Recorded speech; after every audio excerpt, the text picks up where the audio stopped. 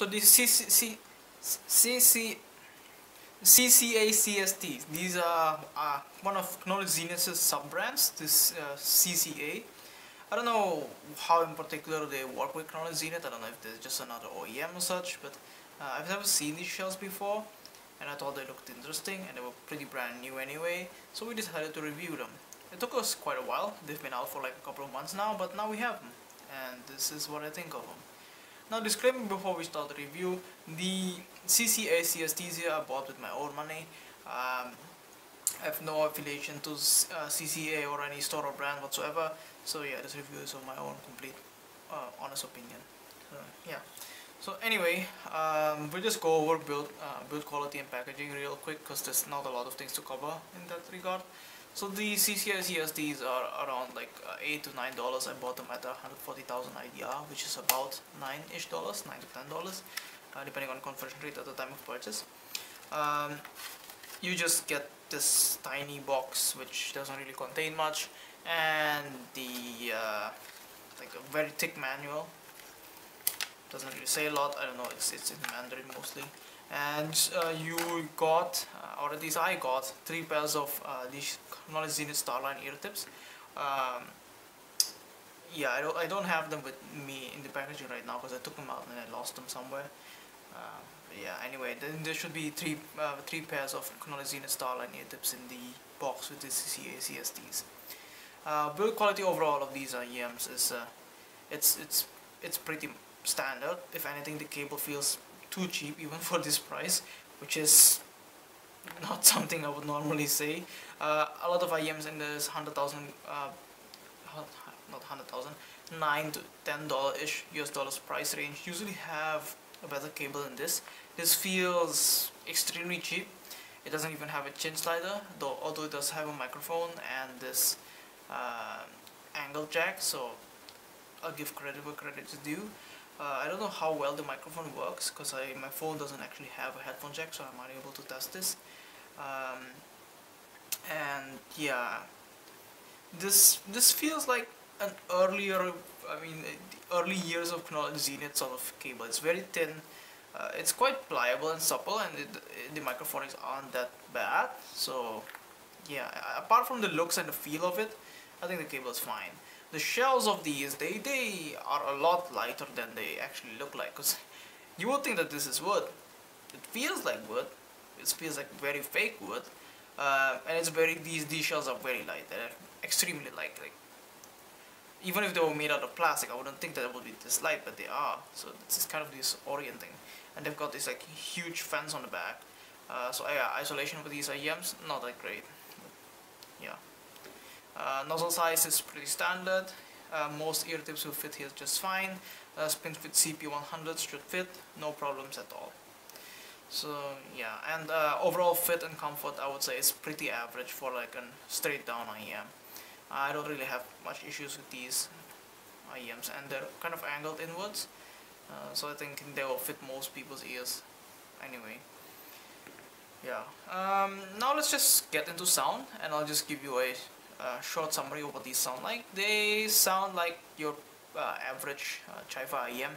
They're quite V-shaped. They're a bit softer in the treble though, which is quite nice to see.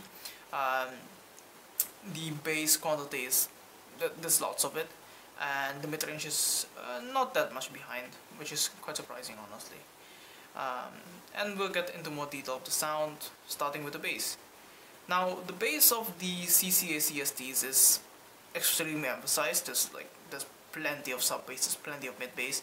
It mostly sounds one notey and quite mush. There's some texture to it, not a lot of it.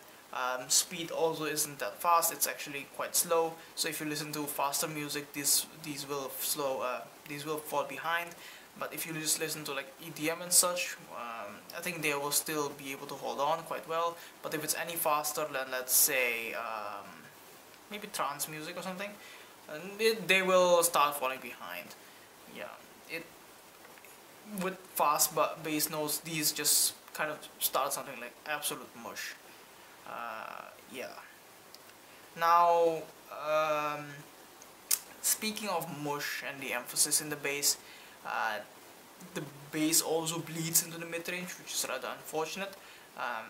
Although it doesn't really distract me that much, yeah, probably just because of the sheer quantity of the bass. What distracts me more about the mid-range is that from the mid-range to the upper mid-range, these sound sort of like there's like this sort of veil. It feels kind of hollow and veiled in that region. That actually ticks me off more than the bass bleed does into the mid-range. So if you put some importance into that region, you might not want to get these. Um, but yeah, aside from that, the mid-range just feels pretty average. Detail is there's some detail in there. Separation is also just plain average for this price range. So yeah, I'm not expecting that much from these IEMs anyway, because they're just, well, less than $10.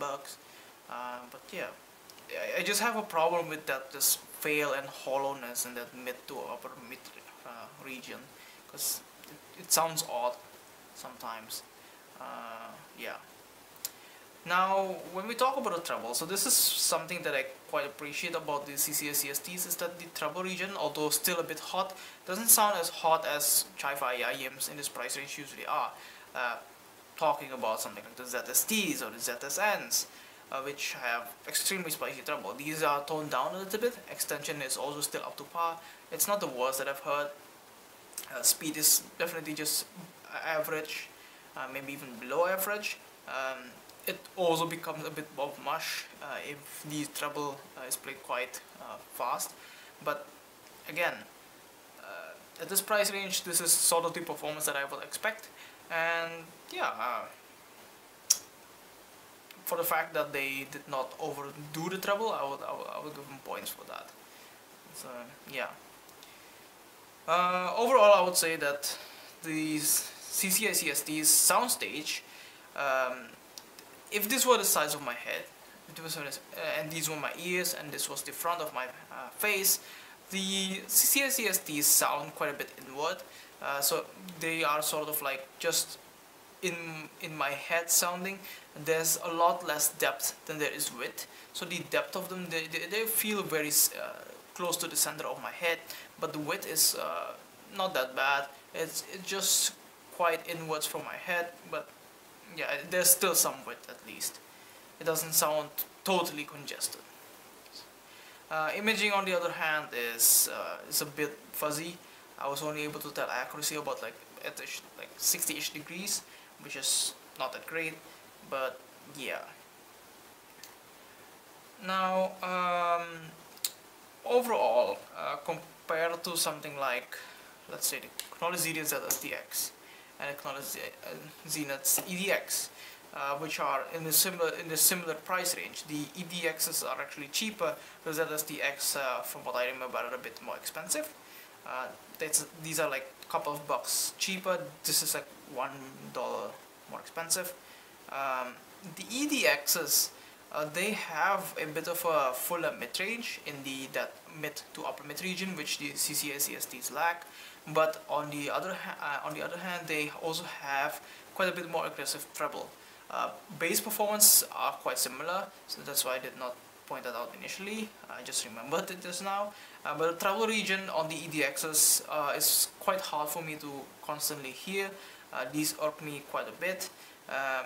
But if you do not mind a more aggressive treble presentation, then I suppose you can actually get the EDXs if that hollow mid-range in the CCA CSTs will probably bother you. So yeah.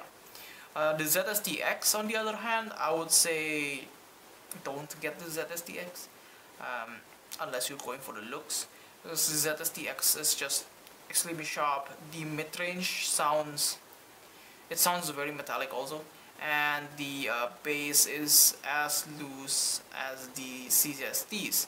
They're actually they're not that much different in terms of the bass presentations. A lot of these. Yeah, the most of the defining factors between all of these models is just that they have different characteristics in the mid to treble region. Most of these the bass on these are all tuned up to like 11, and they're just kind of mush and not really well textured. And yeah, overall don't really have a lot of control. Yeah.